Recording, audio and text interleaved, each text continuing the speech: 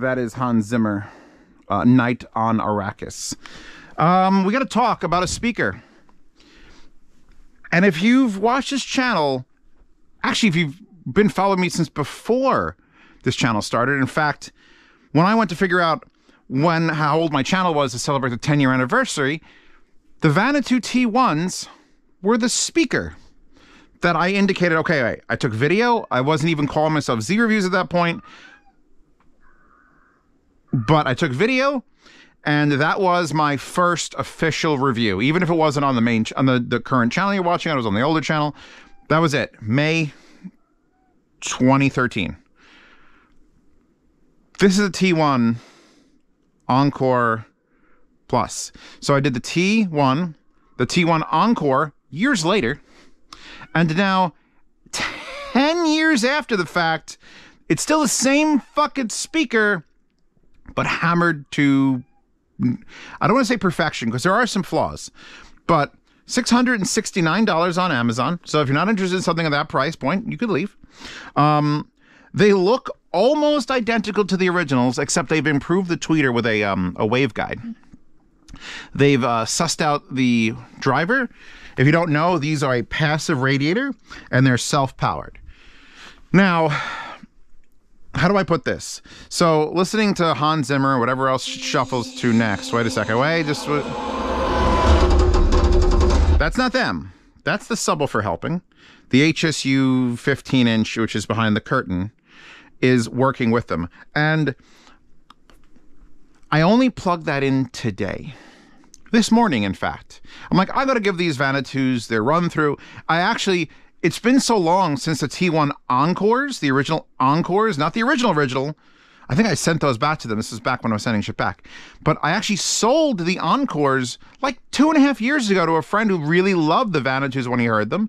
And he bought them for me. And I'm like, here you go, friend. You can have them. I'll just wait for Vanatoo to come out with something new. My other issue with Vanatoo is they keep redoing the same thing. But it's kind of like, a swordsmith. You don't go to a swordsmith who's world famous and then come back to him 5 years later and be like, well, why aren't you selling guns? You just want the sword and his improved sword. So this is Vanatoo's improved sword. Things that they've changed, nothing. Still the same two colors. You got the cherry wood or black. I would highly recommend the cherry. It's very nice. Very subtle. These speakers are, if nothing else, subtle and boring. These are the speakers you could sneak past the old lady. Or old man, I don't care, I don't judge. Like if you put the covers on them, here's the thing. You put the covers on these, and at their price point, they're not super expensive. They're $670 on Amazon. You can get B-stock ones on their website for a little bit cheaper. But you look at them and it's just like, hey, you got a speaker. Cool. You take the covers off, which are just some magnets with some felt and some plastic and some very, very basic things, which I could... And all of a sudden you get like that silver, I don't know if it's titanium or aluminum, but it's very striking. And it used to be just that and a tweeter. Now you have that, and the dome is recessed. Now when I pulled this driver out, because I pulled it out in previous things, the hole that holds that barely fits the magnet in. The magnet structure for that thing is the same size as the driver, 5 1/4, and it fits inside. Now, this one is the passive unit, so you just get a wire going to it. Very, very, very, very long. Here, I hooked it up there. Very long wire to go from that to that. It's like a 20-foot cable, which is perfect. It used to be, they used to come with too short a cable. You had to go onto their website, special order an extension, and they're like, fuck it, give me a 20-foot cable. Just wrap it up, roll it up. It gives you great flexibility if you want to have this in your living room, which we're going to talk about the placement and the near field versus, I guess this would be far field. Just dropped it on the floor because, this is Z Reviews and everything here is very professional. As far as near field versus far field, we'll talk about, but where they are right now, you could have that wire run down, back, over, up, and in, and still have like 3 feet to spare. So they're giving you plenty of space for placement options I know like the Klipsch 7s and 9s came with a length that was like 10 feet and then like another 6-foot extension. So still not as long as this gives you, and they give that into you 2 pieces and you have to like connect them together. These are subtle speakers. These are speakers that you don't assume are going to be very, very... Vanatoo is one of the only companies, small startup companies, because there's 2 guys working out of the West Coast. It's been the same 2 guys working out of the West Coast. And they had this, and they have the T0. I actually have the T0 Encore Plus, which I have in a box over there, which I have to set up and use. And that's more of a desk-oriented thing. But there's people who are watching who are like, Zeos, desk? And I'm like, yes, yes. That is, we will probably, when I get the near-field desk finalized and the shit's not falling down like it currently is, I might not re-review them, but certainly touch on them again on a full near-field review, maybe on the second channel. I'm not using my second channel enough. If you haven't seen Zeo's second channel, subscribe to it, because maybe if you go to the link tree with all my other things, which is linktree/Zeospantera, you might find some stuff. All right, so subtlety. Subtlety and looks. You leave the covers on, they're the most unassuming fucking little tiny boxes you've ever seen. I'm going to be asked to compare them directly to the Klipsch 5s. I think on their own, the Klipsch 5s are more exciting. Klipsch 5s are fantastic speakers. The horn, the thing, the DSP correction, the knob on top. You can get the McLaren edition, which is kind of bombastic. This is more of a subtle, gentle, kind of like, not subdued. Well, it's subdued until you plug a sub in.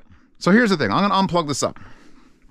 We're going to talk for a hot minute about subwoofers, because the back of the speaker, and I guess I should pick it up and kind of show you, even though I just cleaned it all off beautifully with rubbing alcohol, which is I might do an entire video on fluids, by the way. Just Zeos's favorite fluids. That's going to get clicks. All right. They've squeezed a lot of stuff into the small panel because this passive radiator is sitting here. Power plug is a figure 8. Power switch is here. Line to the other speaker. This is to other speaker. This is the coaxial digital input, which is what my signal is. You also get an option of optical as an input, USB as an input. You get a USB service port for doing firmware updates, or you could just use it if you need to power something USB. You get, so this is what fucked up the entirety of this channel. For a decade, you get a switch that lets you pick if this speaker with all the connections is the left speaker or the right speaker, and it's just a little switch. Why doesn't every fucking speaker have that? They've had this for a decade. Some no-name brand. Vanatoo isn't Klipsch. Vanatoo isn't Polk. Vanatoo isn't SVS. They're just 2 guys that made a cool name, and they have the switch forever. So why is everyone... Why still complaining about the fucking switch not being there? Anyway, so they have the switch for left and right. You got a pair program button, which is more important than you think. It is for pairing Bluetooth. You put it into a Bluetooth mode, you can switch it around. But you also need programming in the things, which we'll talk about. The things also, there's things. Your analog 3.5 input, for whatever reason. Your sub out. Don't want to talk about the sub out right now. Let's talk about the sub out right now, because in case I'm losing some of you, like Zeos, I want speakers that are exciting and can fill a whole room. I've been using these standalone as themselves for 2.5 weeks down here. And they were good. They were okay. They were okay. And then I did I guess we gotta divert from the sub thing to something else. The programming thing. These speakers were designed by programmers. And if you're a nerd, you're gonna be like, wait, say that again, Zeos? Okay, so here they are on their site. Here they are on Amazon for $6.69. And here is the table of contents for programming the speaker.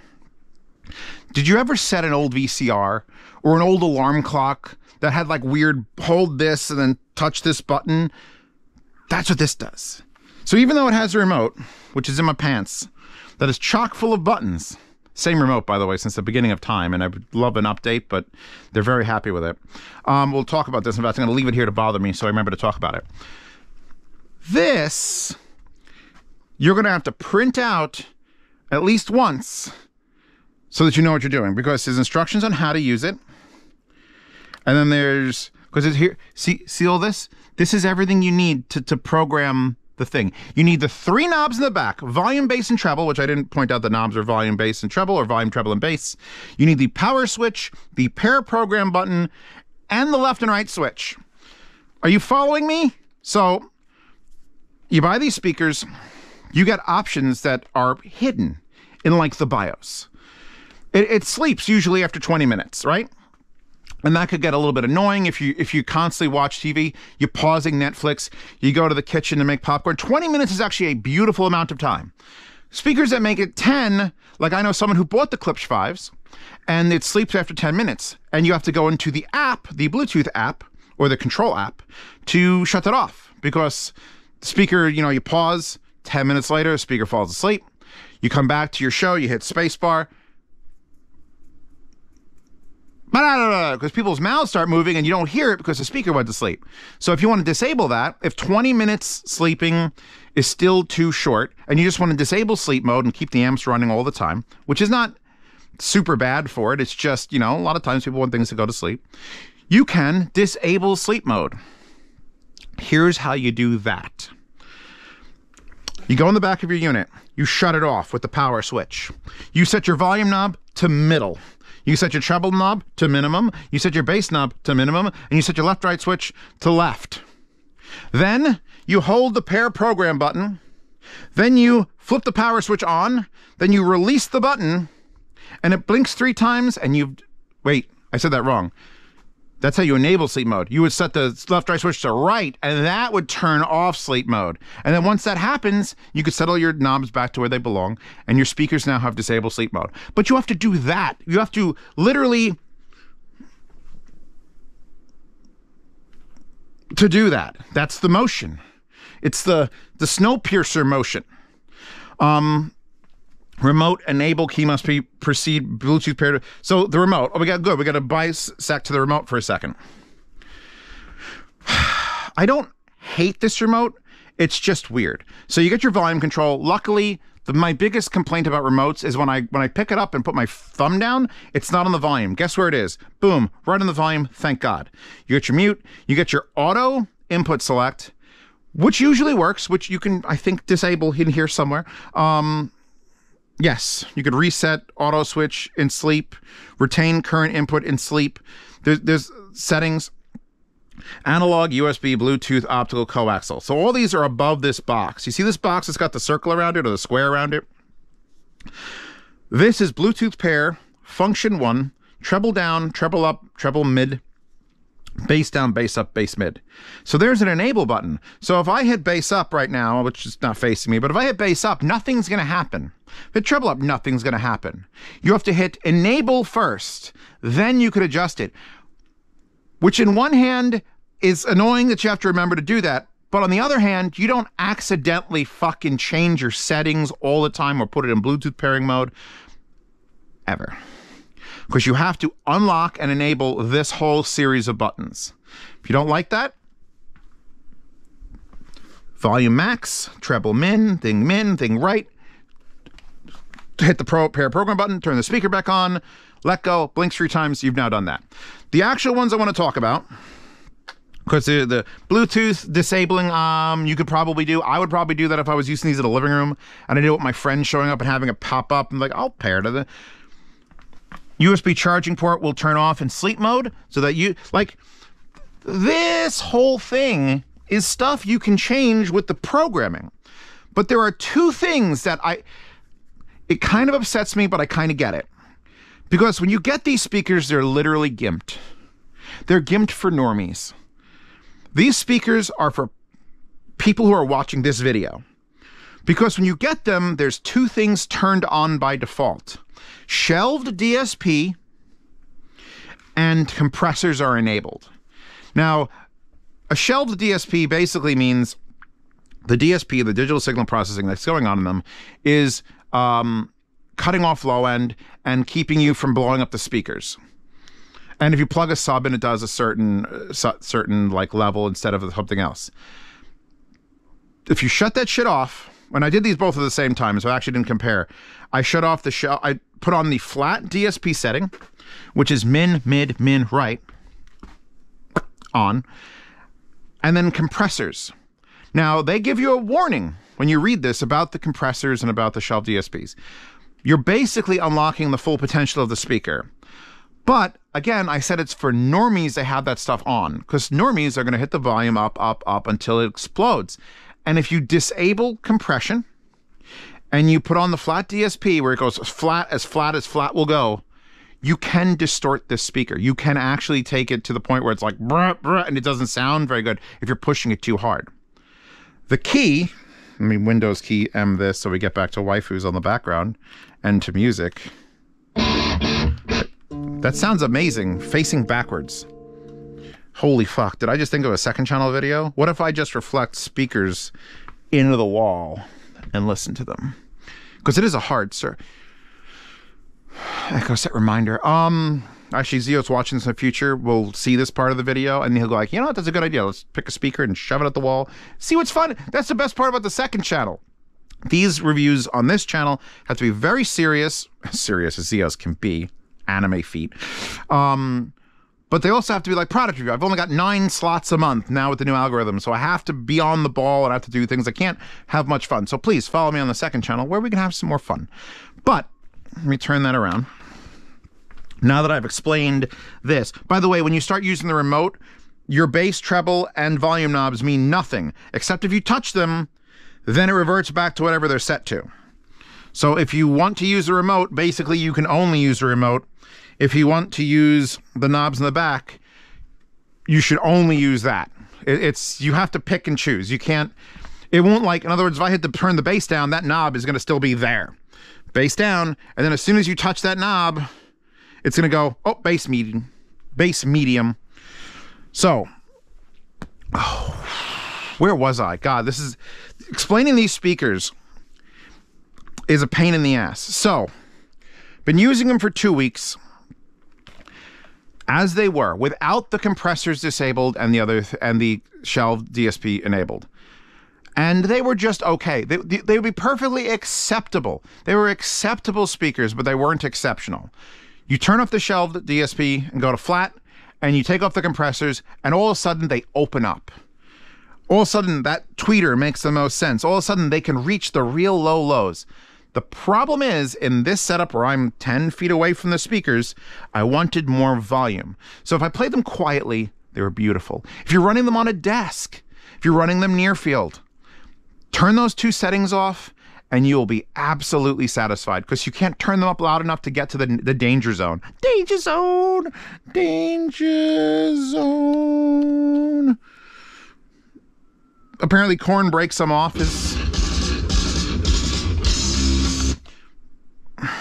Danger... What is it doing? Muse Bliss? Hold on. It's Kenny Loggins. I'm not going to do Kenny Loggins. I want to type in DANGER space ZONE. One Punch Man Battle. How is it a different song? Every time. All great music, by the way. All right, we'll do Kenny. Kenny, how many Kennys? What is it? Kenny. Lenny Kravitz. All right, forget Danger Zone. We'll go back to it. I'm finishing the last season of Archer, and I'm real sad because it's such a great fucking show. These speakers in a big space. I just talked about them on a desk. Absolutely fucking phenomenal when you shut the DSP and things off. I can't wait to actually, I'll probably set them up almost permanently on that desk setup until I'm doing another near field speaker, and then it'll go back to these. And ignore this, because this is a whole different set of fucking needs. In a space like this, you can absolutely, if you're a mild-mannered individual and you're just watching TV at normal volumes and you're not trying to run explosions, if you are trying to run explosions, leave the shelved DSP on, leave the compressor on, or one or the other, switch back and forth and try out different flavors, see what you can actually live with. Because I'm a psychopath and I can't live with anything that isn't completely free. Gotta be free, man. Gotta be free. When I shut off the things and I started pushing it, I started getting like, I started hitting the limitations of this little speaker. And it is a violent little speaker. These things get down to like 35. Hooking up a sub, and here's when I started this review. When my blood boiled, and I was like, it's time to do the review, Zeos. And let me put on a song let me put a Mark Rib. I'm gonna fucking hit Control F. Mark Rebier. Why did it? Is there another keyboard being compressed right now? This is the weirdest shit ever. Like, I didn't hit anything that should have minimized that. It's got to be. I have a second keyboard that's got to just be fucking with it. Something's very broken. When I plugged in the subwoofer, I'll hit Control F. Let's see if I just hit F. No. So Control isn't being pressed. M-A-R-C space R-I-B. Where's Mark Rebier? Huh. That's fucking weird. Mark Violin. There it is. R-E. I thought it was Mark Rebier. Here we go. This came from YouTube, so it should be all right. So I was playing music, and I'm like, all right, I have this DBX Go Rack, which sends, I have multiple signals coming into it, and then it monetizes them, and I can send it out to 2 different subs, and currently I only have 1 sub back there, which is the giant Murder Ball HSU VXTX15, big one. Take the cord, run it over. I gotta come all the way to this side. If I wanted to, I could put it on that side and flip the switch. And as soon as you plug this in to the sub out,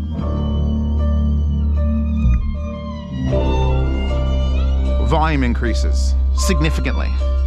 The volume of the speakers increases significantly. If I'm gonna give any praise to this setup at all, and to Vanatoo, and for the reasons they've been doing this shit for a decade, they have the best subwoofer integration into a powered speaker I've ever fucking heard. The way that they're dividing the signal up and raising the volume, cutting off the frequencies here, and sending out to a sub, which sounds like a really simple operation and should all be great. Klipsch doesn't do it as well. Triangle doesn't do it as well. I'm trying to think of other speakers that just give you a sub out. Kanto, none of them are as good. I've never heard a blending of sound so natural. And I'm not going into like a normal subwoofer. That's a fucking monster.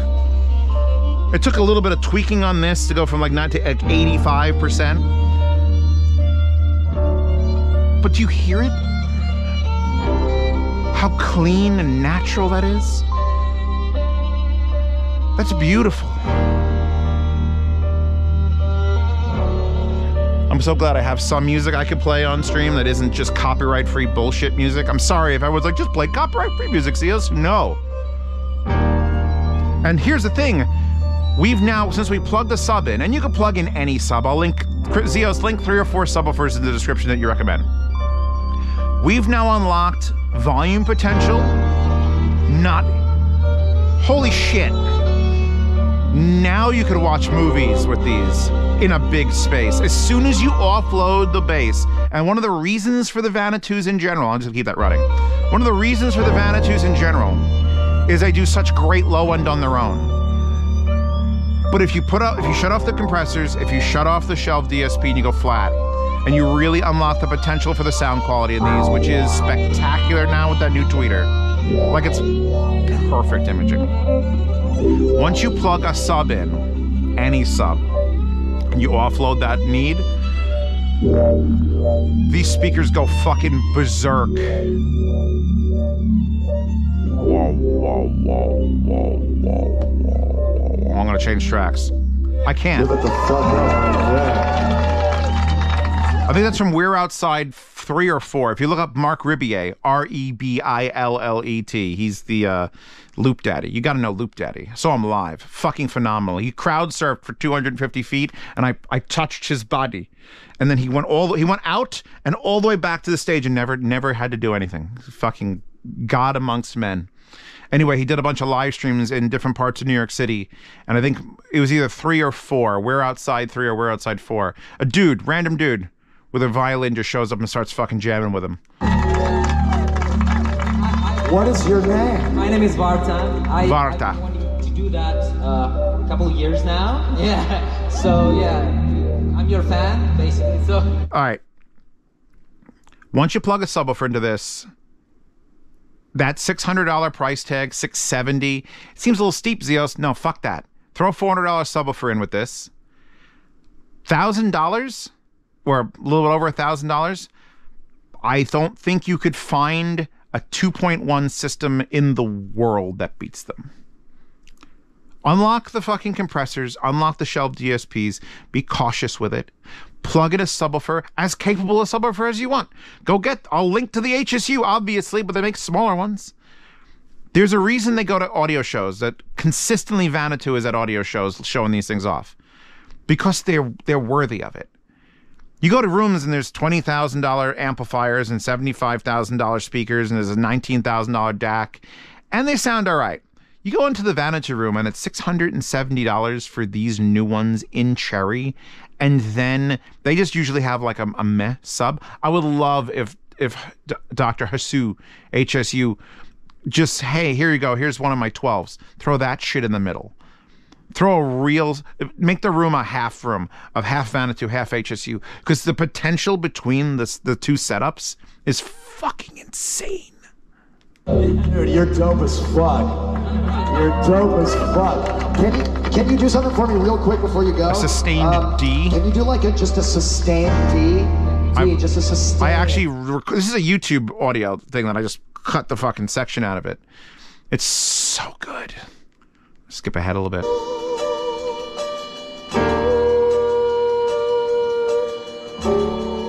I'll play this to the end of time. We should probably talk about how they sound, like, sound-wise, because I'm giving you this, like, immense fucking review, and I don't think I've spoken much. So the tweeters, with the waveguide being sunken back and sort of projected, do exactly that. They project better than the old ones. The old ones were flush mount, which meant the treble basically went everywhere in a circle. And that's fine. Except there's a certain thing about when you waveguide a tweeter, which actually that looks very reminiscent of this tweeter, just shoved way back in there. When you direct the sound, you get to control it a little better. There's nothing wrong with a flush mount tweeter. The boot carts here are a flush mount tweeter. But Vanatoo's just constantly on that forge, just hammering. Little tiny, little delicate adjustments. I need this to happen. I need that to happen. I need there to be an orange LED when I touch the button. Orange, not blue. Actually, there is a blue LED on the back there, which I'm not 100% sure if that list of things tells me I can undo it, but blue tack, just a piece of fucking poster tack on the back of that will undo it. Because at night, it does light that wall up blue. It's like a flashlight. At least it's in the back and not in the front. These speakers are great. These speakers are great. They project sound. There is an improvement every time I hear them, from the Vanatoo T1s to the Encores, which increase the volume they could produce, to now the Encore Plus with better sound projection, and it's got to be an update to the subwoofer handling. It's got to be, because I didn't take note of it last time I plugged it in and the subwoofer made noise. Now it blends fucking perfectly. Whatever they've done to integrate the sound cutoffs through the DSPs to set it out is phenomenal. Phenomenal cosmic power. Itty bitty living space.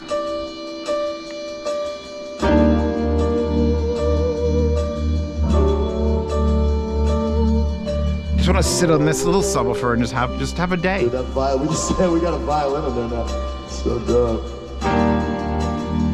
Hey, wow, look at all you guys. Mark Rubier got me through COVID, by the way. Like, I found him at 50,000 subs, and now he's at like 2.5 million in the beginning of COVID. So yeah, no, I'll just shuffle. Oh, epic score. Good, we could play this.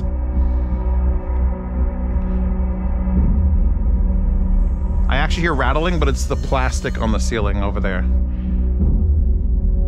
It just... And if I unplug the sub, so here's what's gonna happen. I'm gonna unplug the sub, make sure I'm not gonna shock anything. You hear the volume go right down, and now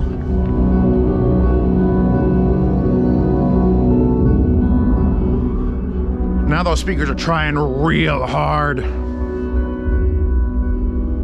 In fact, if I move them closer to the wall, because they're still relatively far away from this wall, it's like 1.5 feet.